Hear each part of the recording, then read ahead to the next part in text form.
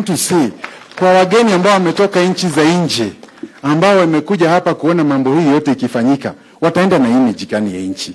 So I want to say, as the bishop said, one of the important things we need to have is people who can tell us when our zip is down.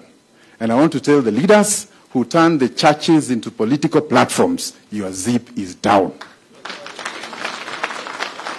It is not that we cannot bring people. We have the resources, but we respect God and the church. So we will not come here to bring, if I want votes, I know where to get them. So, and also my sister Aisha Jumwa, pray for your friend or friends. But I also want to tell you, Nakuru people have the capacity and the intelligence to make their choices. So we don't mind your prayers, but we will also not come to Malindi to tell you who to elect. So respect the people of Nakuru. Even if they are poor or dirty, they are not stupid. They know where they are going. Ya mwisho tu niseme kwa sababu mimi nimekuja hapa kama kiongozi wa hii area, kwamba pia nimesikia wengine wanalalamika mambo ya kanisa na kwamba kanisa inapaswa kufunguliwa.